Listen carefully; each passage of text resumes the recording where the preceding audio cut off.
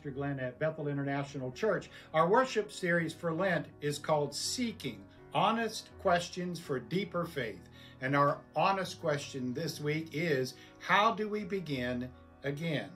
In John chapter 3, Jesus tells a religious leader named Nicodemus that in order to see the kingdom of God, you have to be born a different way.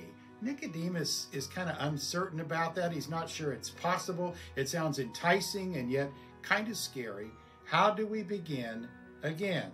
Well, the answer to that question is actually very simple, just not easy to do.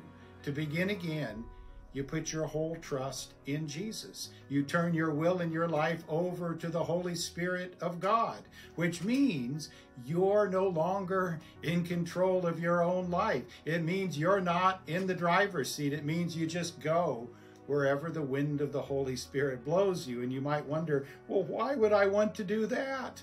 Well, because there's more to life than just following the rules and knowing the right answer. You can begin again. There's more to life than fear and anxiety. You can begin again. There's more to life even than having pretty good faith and halfway decent love. In Jesus Christ, you can soar. But first, you have to let go. Traditional worship for March 5th is in person at 9 a.m. Contemporary worship is at 10:30 in person and streaming live on the Bethel International Facebook page. You can catch our worship video later on Facebook or at mybethel.org. What we want to know is, Jesus, how do we begin again?